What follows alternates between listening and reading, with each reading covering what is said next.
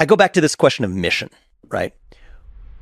A lot of people who make arguments for the Department of Education aren't aware why the Department of Education was created in the first place, actually. So that might be a useful place to start, is that this thing was created. It had a purpose, presumably. What was that purpose?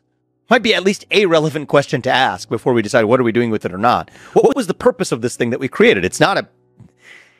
It to me seems like a highly relevant question, yet in this discussion about government reform, it's interesting how eager people are to skip over that question and just to talk about, okay, but we got the status quo and it's just going to be disruptive, versus asking the question of, okay, this institution was created. It had an original purpose. Is that purpose still relevant? Is this organization at all fulfilling that purpose today? To me, those are some relevant questions to ask. So let's talk about that for the Department of Education. Its purpose was relevant at that time, which was to make sure that localities, and particularly states, were not siphoning dollars, taxpayer dollars, away from predominantly black school districts to predominantly white ones. And that was not a theoretical concern at the time. It was happening, or there was at least some evidence that that was happening in certain states in the South. And so you may say you don't like the federal solution, you may say you like the federal solution, but like it or not, that was the original purpose of the U.S. Department of Education, to make sure that from a federal perspective, states were not systematically disadvantaging black school districts over predominantly white ones.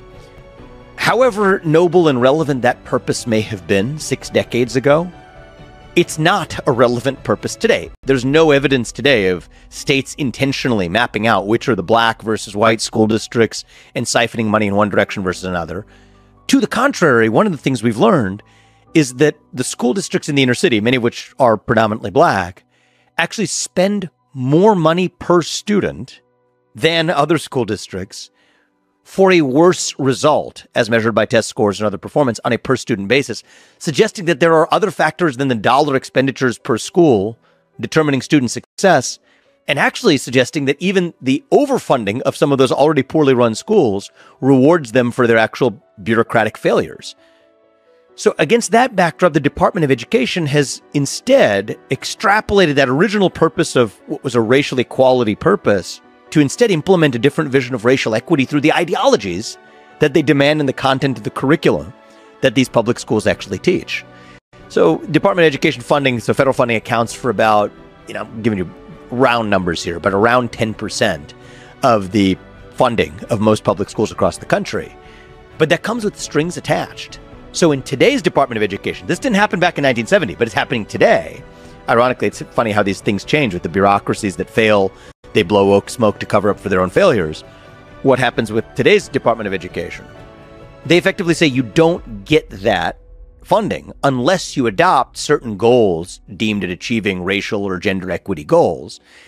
And in fact, they also intervene in the curriculum where there's evidence of schools in the Midwest or in the Great Plains that have been denied funding because Department of Education funding, so long as they have certain subjects like archery. There was one instance of a school that had archery in its curriculum. I find that to be pretty interesting, actually. I think you have different kinds of physical education. This is one that combines mental focus with physical aptitude. But hey, maybe I'm biased. It doesn't matter whether you like archery or not. I don't think it's the federal government's job to withhold funding from a school because they include something in their curriculum that the federal government deems inappropriate, where that locality found that to be a relevant locus of education. So what you see then is an abandonment of the original purpose that's long past. You don't have this problem that the Department of Education was originally formed to solve of siphoning money from black school districts to white school districts and laundering that effectively in public funds. That doesn't exist anymore. So they find new purposes instead, creating a lot more damage along the way. So you asked me to steelman it, and could I say something constructive rather than just, pounding down on the other side? One way to think about this is, for a lot of these agencies, were many of them formed with a positive intention at the outset? Yes. Where that positive intention existed, I'm still a skeptic of creating bureaucracies, but if you're going to create one, at least make it, what should we call it? A task force. Make it a task force. A task force versus an agency means after it's done, you celebrate, you've done your work, pat yourself on the back, and then move on, rather than creating a standing bureaucracy which actually finds things to do after it has already solved or addressed the first reason it was born in the first place. And I think we don't have enough of that in our culture. I mean, even if you have a company that's generated tons of cash flow and it solved a problem, let's say it's a biopharmaceutical company that developed a cure to some disease, and the only thing people knew at that company was how to develop a cure to that disease, and they generated a boatload of cash from doing it. At a certain point, you could just give it to your shareholders and close up shop, and that's actually a beautiful thing to do. You don't see that happen enough in the American consciousness and the American culture of when an institution has achieved its purpose, celebrate it, and then move on. And I think that that culture in our government would result in a vastly restrained scope of government, rather than today, it's a one-way ratchet. Once you cause it to come into existence, you cause new things to come into existence, but the old one that came into existence continues to persist and exist as well. And that's where you get this metastasis over the last century. So what kind of things do you think government should do that the private sector, the forces of capitalism, would create drastic inequalities or create the kind of pain we don't want to have in government? So if the question is what should government do that the private sector cannot, I'll give you one. Protect our border. I mean, capitalism, it's never going to be the job of capitalists, or never going to be the capability or inclination of capitalists to preserve a national border. And I think a nation, it's literally, I think one of the chapters of this book, okay? A nation without borders is not a nation. It's almost a tautology. An open border is not a border. Capitalism is not going to solve that. What's going to solve that is a nation. Part of the job of the federal government is to protect the homeland of its nation, in this case, the United States of America. That's an example of a proper function of the federal government, to provide physical security to its citizens. Another proper role of that federal government is to look after, or in this case, it could be state government, to make sure that private parties cannot externalize their costs onto somebody else without their consent. It's a fancy way economists would use to describe it. What does that mean? It means if you go dump your chemicals in somebody else's river, then you're liable for that. It's not that, okay, I'm a capitalist, and so I want to create things, and I'm going to do hell or high water, whether or not that harms people around me. The job of a proper government is to make sure that you protect the rights of those who may be harmed by those who are pursuing their own rights through a system of capitalism. In seeking prosperity, you're free to do it. But if you're hurting somebody else without their consent in the process, the government is there to enforce what is really just a different form of enforcing a private property right. So I would say that those are two central functions of government, is to preserve national boundaries and the national security of a homeland. And number two is to protect and preserve private property rights and the enforcement of those private property rights. And I think at that point, you've described about 80 to 90% of the proper role of a government. What about infrastructure? Look, I think that most infrastructure can be dealt with through the private sector. I mean, you can get into specifics. You could have infrastructure that's specific to national security. No, I do think that military-industrial base is essential to provide national security. That's a form of infrastructure. I don't think you could rely exclusively on the private sector to provide the optimal level of that protection to a nation. But, interstate highways, I think you could think about whether or not that's a common good that everybody benefits from, but nobody has the incentive to create. I think you could make an argument for the existence of interstate highways.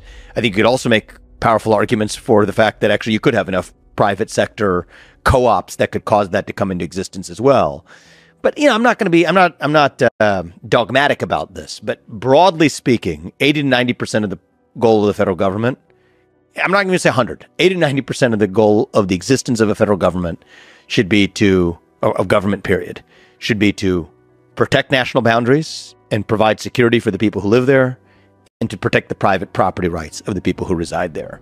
If we restore that, I think we're well on our way to a revival of what our founding fathers envisioned. And I think many of them would give you the same answer that I just did. So if we get government out of education, would you be also for reducing this as a government in the states for something like education? I think here, if it goes closer to municipalities and to states, I'm fine with that being a locus for people determining, as, for example, let's just say school districts are taxed at the local level. For that to be a matter for municipalities and townships to actually decide democratically how they actually want that governed, whether it's balance between a public school district versus making that same money available to families in the form of vouchers or other forms of ability to educational savings accounts or whichever mechanism it is to opt out of that. If that's done locally, I'll have views on that tend to go further in the direction of true educational choice and diversity of choice. the implementation of charter schools, the granting of state charters, or even lowering the barriers to granting one. I favor those kinds of policies. But if we've gotten the federal government out of it, that's achieved 75% of what I think we need to achieve, that I'm focused on solving other problems and leave that to the states and municipalities to cover from there. So given this conversation, what do you think of Elon's proposal of the Department of Government Efficiency in the Trump administration, or really any administration? Well, I'm of course, biased because Elon and I have discussed that for the better part of the last year and a half. And so I think it's a great idea. It's something that's very consistent with the core premise of my presidential candidacy. I got to know him as I was running for U.S. president in a couple of events that he came to, and then we built a friendship after that. So obviously, I think it's a great idea. Who do you think is more hardcore on the cutting, you or Elon? Well, I think Elon's pretty hardcore. I said 75% of the federal bureaucrats, and while I was running for president, he said you need to put at least 75%. So I agree with him. I think it'd be a fun competition to see who ends up more hardcore. I think I don't think there's someone out there who's going to be more hardcore than he or I would be. And the reason is, I think we share in common a willingness to take the risk and see what happens. I mean, the sun will still rise in the east and set in the west. That much I guarantee you. Is there going to be some broken glass and some damage? Yes, there is. There's no way around that. But once you're willing to take that risk, then it doesn't become so scary anymore. And here's the thing, Lex. It's easy to say this. Let's talk about where the rubber hits the road here. Even in the second Trump term, this would be, the discussion. President Trump and I have had this conversation, but I think we would continue to have this conversation. Is where does it rank on our prioritization list? Because there's always going to be a trade-off. If you have a different policy objective that you want to achieve, a good policy objective, whatever that is, right? You could talk about immigration policy, you could talk about economic policy, there are other policy objectives. You're going to trade off a little bit in the short run the effectiveness of your ability to carry out that policy goal if you're also committed to actually thinning out the federal government by 75%, because there's just going to be some clunkiness, right? I mean, there's just going to be frictional costs for that level of cut. So the question is, where does that rank on your prioritization list? To pull that off, to pull off a 75% reduction in the size and scale of the federal government, the regulatory state, and the headcount, I think that only happens if that's your top priority. You can do it at a smaller scale, but at that scale, it only happens if that's your top priority, because then as president, you're in a position to say, I know in the super short run, that might even make it a little bit harder for me to do this other thing that I want to do and use the regulatory state to do it. But I'm going to pass on that. I'm going to pass that up. I'm going to bear that hardship and inconvenience because I know this other goal is more important on the scale of decades and centuries for the country. So it's a question of prioritization. And certainly my own view is that now is a moment where that needs to be a top priority for saving this country. And if there's one thing about my campaign, if I was to do it again, I would be even clearer about, because I talked about a lot of things in the campaign, and we can cover a lot of that too. But if there's one thing that I care about more than anything else, is dismantling that bureaucracy. And moreover, it's an assault and a crusade on the nanny state itself. And that nanny state presents itself in several forms. There's the entitlement state, that's the welfare state, presents itself in the form of the regulatory state, that's what we're talking about.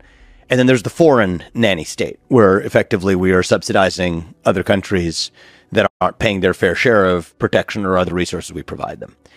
If I was to summarize my ideology in a nutshell, it is to terminate the nanny state in the United States of America in all of its forms. The entitlement state, the regulatory state, and the foreign policy nanny state. Once we've done that, we've revived the republic that I think would make George Washington proud. What do you guys think?